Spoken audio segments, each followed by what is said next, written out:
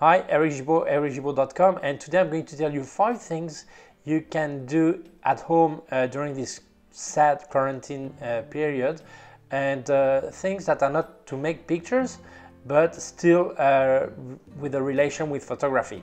Let's start. First of all, I hope you're okay, you and your family and friends, you're fine. Take care with yourself. I don't tell you what you have to do because they say it everywhere, so you know what you have to do. But take care, this is important. And I have some thoughts for all these people who've died of this disease, and it's really sad situation. I do think we'll go ahead with all together, we'll fight and we'll win, but take care of yourself. So the first thing you can do is some cleaning. Very often when we speak about cleaning photography gear, we just think about the sensor. And I'm not speaking with the sensor, because normally when you have something dirty on the sensor, you see it. But we forget about the gear itself, like your camera body, your lenses, everything, the bag, all this. If you have a small blower, a small pair, you go like this, or you have air pressure, you can blow it. Try not to wipe with a cloth directly, because if there is a hot dust, it will scratch. So the best thing is to blow always. If you don't have a blower, maybe you have a vacuum cleaner at home, a Hoover. What you can do is vacuum the dust, but don't put the vacuum cleaner directly on the camera or on the lens. Why? Because very often some dust falls off the tube.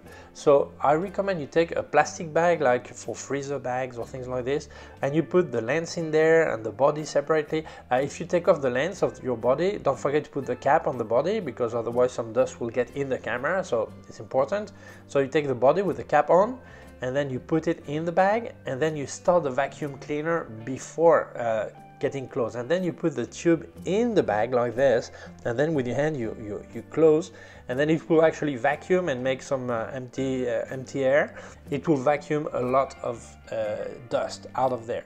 So you do for every piece of gear you have. And then when you've done that, you can actually use not wet but a bit humid cloth, and to pass over the camera and the lens.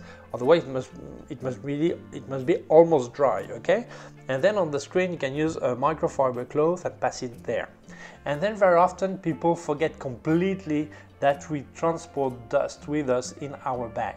So it's very important that you actually empty completely your camera bag and you vacuum it. Or if you don't have any vacuum cleaner, well, that was a bit difficult for the step before, but if you don't have it, you can actually shake it or out of the window. Make sure it's completely empty, so nothing of your bag falls down and you may lose it or break it, okay? But this is important. So this is the first thing. Make some serious cleaning of all your gear. Second thing is to organize your pictures. Many people, they just download the picture from their camera into their computer, and then sometimes they put the year and it's all lost, everything together. It's not really organized, and when they want to use search for a picture later, they don't find it. So I recommend you actually organize all your picture. You do as you want, but I'm going to tell you how I do it. In my hard drive, I use only external hard drives, but in my hard drive I've got 2 root files. One is called JPEG and the other one is called RAW.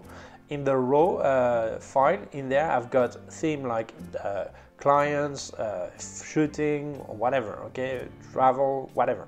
And then in each year folder, I've got a folder that says, for example, 220, 3, and the day, 26 today, and then a short description of what it is. Shooting with Pepito, or whatever, okay? Then I've got my raw files in there for that shooting, and then for another date, same thing. And then in the JPEG folder, I've got the same organization, but then I've got more subfolders, because in each of these shooting and this like this, I've got high resolution, which is the native resolution of the camera. Then I've got full HD files, 1080p high, and then I've got one folder called logo that is there in this logo folder. I've got the same as the full HD, but with my signature on the pictures. So this is the picture I upload to social networks and things like this. But this is basically my organization. I know that you can actually use Adobe Bridge to organize your picture, or there's Lightroom also does it. I don't like to use this. You have to put keywords, all this, and the way I work, I don't need it. Maybe you do. It's something you have to decide yourself. What's important is you actually organize your picture. And then while you do that, open your folders or your pictures in Lightroom, and if you see like a shooting, you've made 200 pictures and you actually have only 20 you really like, check the 80 you don't like, just in case one would still be okay, and then erase them. You don't need to accumulate all these pictures on your hard drive, pictures you will never actually use. They actually use space, and then you end up buying extra hard drive when actually you could have had some space and save some money. And then when this is all done, don't forget to make a backup of everything. You can use cloud, you can use an extra hard drive or whatever. I know that if you use a hard drive, your backup should not be in the same place. Maybe you should keep it at someone else's house, but now with quarantine it's not very easy to go somewhere else. Or maybe you have a safe against fireproof safe at home or whatever. Do what you want, but this is important to make a backup when you've done all this.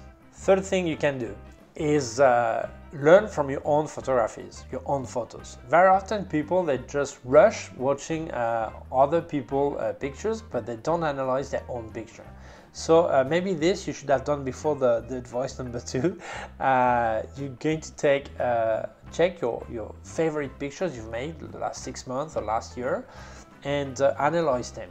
Why do I think they are good? Because of the theme, or because the way they're framed, or the composition of or the lights, the exposure, whatever. You look and see what you like in these pictures, and then you go and look at the picture you consider that are not good or that bad. This is why I say you should have done that before erasing the bad picture, as I said before. Okay, so you check your picture, and then you analyze why do you think this picture is bad.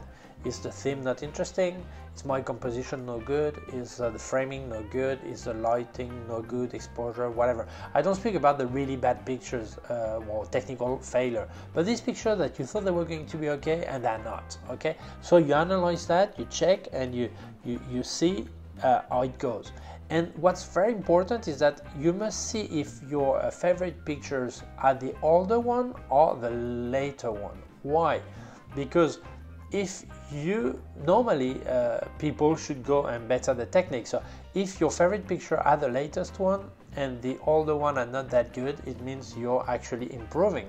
But sometimes it's not like this. You see pictures you were making a year ago and you prefer the way they look than what you do now. Why? Because you've stopped doing something. So you have to analyze all this. And this is really only if you take time to analyze your own picture that you can actually better your technique and everything. And maybe what things you were doing you're not doing anymore, or things you're starting to do, and so you can apply this in the future. So it's very important you analyze your own work. Now you've got all of your pictures ready, you can make a selection of about your 50 best pictures. And well, if you make several kind of pictures like landscape, macro, models, whatever, you pick like 10 in each. Like if you have 5 themes you actually work on, you take 10 pictures of each, so you have about 50 pictures. And then you prepare them to publish them on social networks to get people to know your work. Even if you're not a professional, it's always good to show what you're doing. Well, it depends on you, but it may be good to show what you do, okay? So it's important. There are many people saying, oh yeah, for Facebook you need such size or whatever, or this and that, so you don't lose quality. Well, I always put my picture in 1080 high and 72 dpi. I never had any problem, no loss of quality, nothing. So I don't know why other people make some bigger or whatever. I think that works this way, no problem. And then when you've prepared your picture, don't forget that social networks, normally they don't support Adobe RGB, so export them to sRGB. That's very important, otherwise you will have a color shift. And when your pictures are ready, then you can publish to social networks. If you use Facebook, make some folders or whatever, depending on each theme you're working, like macro, photography, whatever. And then you go and upload your picture to Facebook, to 500px, or Flickr if you use it. I don't use it anymore, but if you use Flickr. And then there's a social networks that many people actually look in this way, you know. It's Instagram, because at the beginning Instagram was just making picture with your phone and put some filters, and the quality was not always there. But now many people, they don't use the Instagram camera. They actually prepare the camera, they make the picture, and then they upload it to their telephone, and then from the smartphone they actually upload it to Instagram. So the quality is the same as the one you publish on Facebook or on your Flickr or whatever. It's actually the original picture. The only thing is Instagram at the beginning had a square format, and now they have a 4/5 format. It means that if you're on 3:2 or 4/3, it will cut your picture. So to avoid this, there is an app which is free. It works. It exists on Android and also on iPhone. It's PhotoGrid, Photo and Grid, G-R-I-D, and it's free if you have the advert, and if you pay, you don't have any advert, but it doesn't matter. What it makes some sidebars or top bars to keep the proportion of your picture without cutting.